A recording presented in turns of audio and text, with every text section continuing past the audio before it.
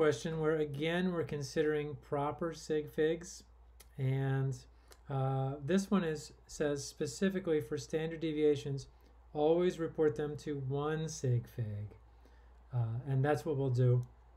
So, but let's see, calculate the standard deviation of the following three measurements. I have three measurements. Enter your answer with the correct number of significant figures, but do not enter units. Well, this is a tutorial video, so we'll do this a couple ways, I think. So first off, we're going to do the long way, and what that looks like is, so first off, we're going to need the average of these three numbers. Actually, let's just write the formula first. So sigma, which is a circle with a hat on top of it, that's our symbol for standard deviation, equals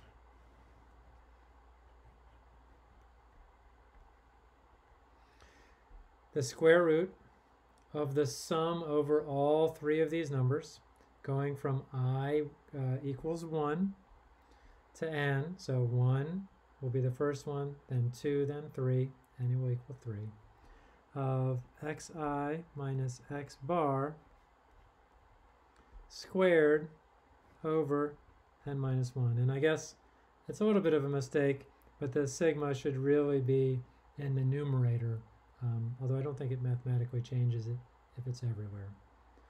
All right, now what's this mean? First, x bar is the average, so I'm going to have to get my average, and let's do that first.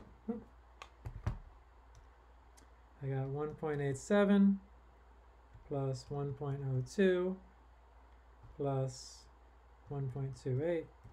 I get 4.17. All right.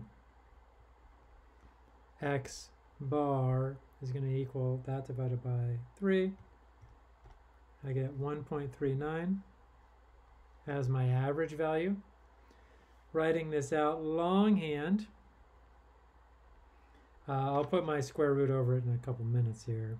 So it's going to be 1.87 minus 1.39.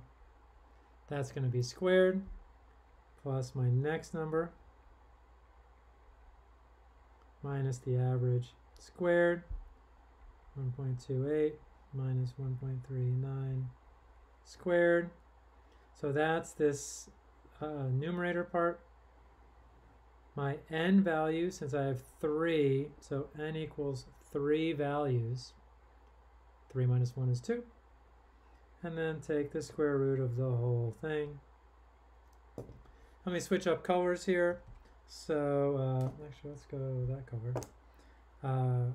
1.87. Yeah, you can see that. Good. 1.87 minus 1.39 is 0.48. Then we square it.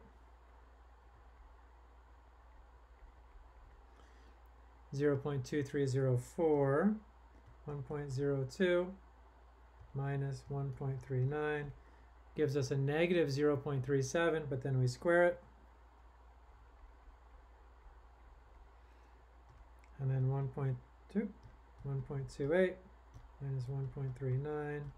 Again, negative, but then we square it. 0.0121. We have to add all these numbers up, divide it by 2, and then square root. So I've already got my 0.0121 in there,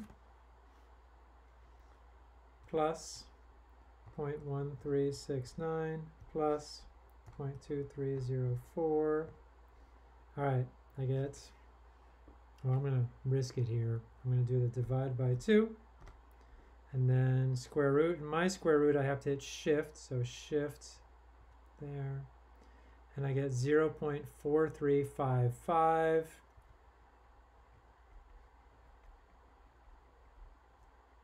Which is way too many significant figures because it will only ever have 1. And other things about standard deviation should be plus or minus, and it should be have units. So since my units were grams up here, my units are grams there. So that's one way to do it. Let's see if we can show you another way to do it, and hopefully, fingers crossed, they will agree. I'm going to open up Microsoft Excel here. put it onto the, open a blank workbook and put that on the screen. And of course you can do this with your calculator as well. There, let's get this on screen.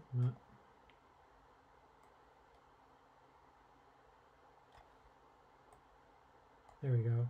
And let's blow it up a little bit. All right.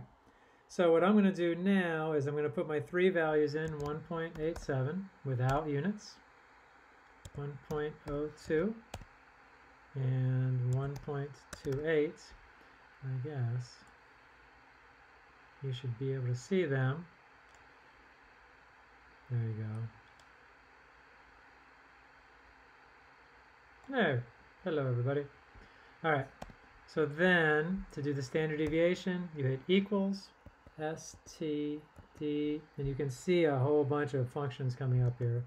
But ours is just STDEV, open a parenthesis, click and highlight the three values. You can see their positions are placed there. Close the parenthesis, moment of truth. Ah, good, it worked out. 0.4355, the number's the same, thumbs up, and you still can't put all those digits in. You have to go with just 0.4. So that's two ways to do it.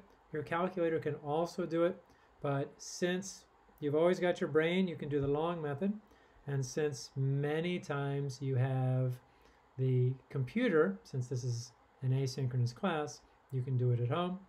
And your calculator, I'm happy to talk to you about that as well.